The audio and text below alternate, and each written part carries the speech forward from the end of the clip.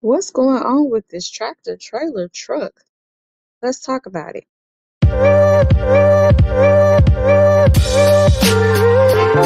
He definitely destroyed that trailer out of frustration.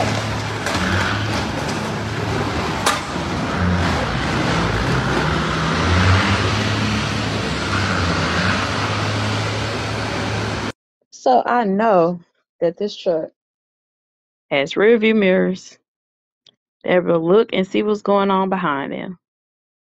And he had to feel that it was something, but he was just too lazy to get out. And he gonna tear the entire back four wheels from up under the truck and feel that something's going on, but he's just gonna drive on through it. Pretty lazy, I would have to call it.